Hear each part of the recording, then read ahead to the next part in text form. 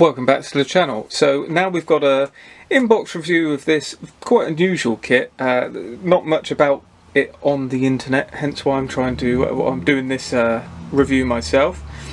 So what we've got here is the Polikarpov I15bis. So it's a re-engined version of the i15, which was the Chateau, which had the radial engine on the front, pretty much exposed. This has got a cowling around it, more powerful engine, bit more chunkier. You can see the development was starting to look a bit more like an i16, bit more like the i15 it's starting to move that way. Now, what these did during the Spanish Civil War, if anything, is quite hard to narrow down. I think I've got it. I think we've got an idea, but they didn't do a lot. There might have been a few flights of them in anger.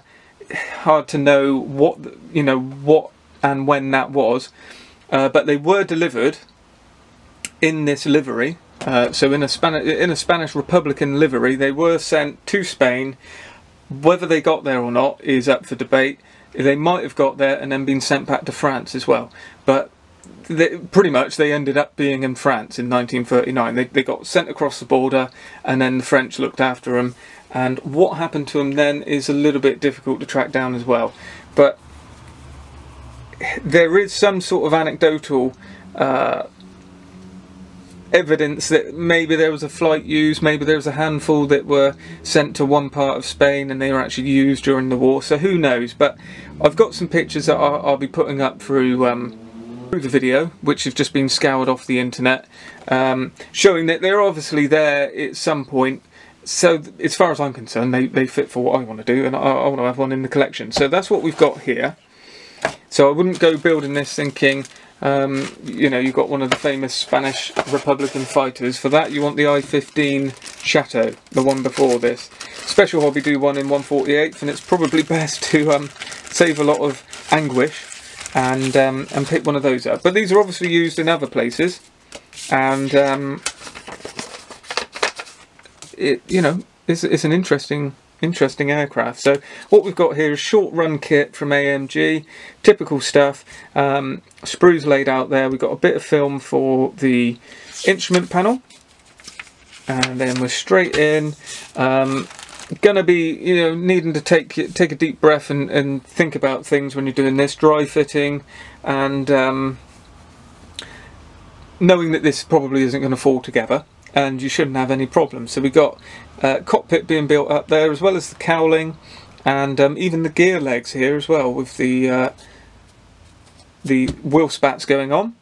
And then it all comes together pretty quickly, pretty jumbled, and you're going to need to take a moment to work out what's actually happening here. So you've got the fuselage halves coming together, clamping in the cockpit, lower wings going on, horizontal stabilizers going on, then we're straight into struts with the top wing going down, gear legs going on with the spats that you'd want on this, and then rigging and finishing off with a propeller. So quite a crude photocopy there showing you what the photo etch you get. We've got I15bis CC090 and CC097 as part of the Grupo Independiente, January 1939 Spain. So that is the sort of time they were floating about. You're going to need to do a little bit of research to track down where this was, what it did, and how it fared. And that's the instructions. It's as quick as that. We've got a whole bundle of decals here, which give you all the kind of options that you could possibly want, and you should be able to make something that existed out of this. So we've got the actual Spanish Air Force roundels there, so if you want to do a post-war one. I think some came back post-war from France. So on here we've got CC086, and this is literally the same sheet twice, and so is this. So you've got CC090 and CC097 there in the black, and you've also got CC086 in the white. And then we've got the Nationalist or Spanish Air Force insignia there as well as the Republican fin colours. So rudder colours. So there's a lot to be going on with there, and like I said, you're going to need to take a moment to get some research done. My Facebook group, Spanish Civil War Modelling Group, is one good place to go and find that out, because we've got a discussion on this very kit on there, and that's where a lot of the information is. So if you haven't already, there's a link in the description. Head on over, join in. I'll let you in because it will be me who sees you join, and you'll be away. So there we can see you've got the photo etch there.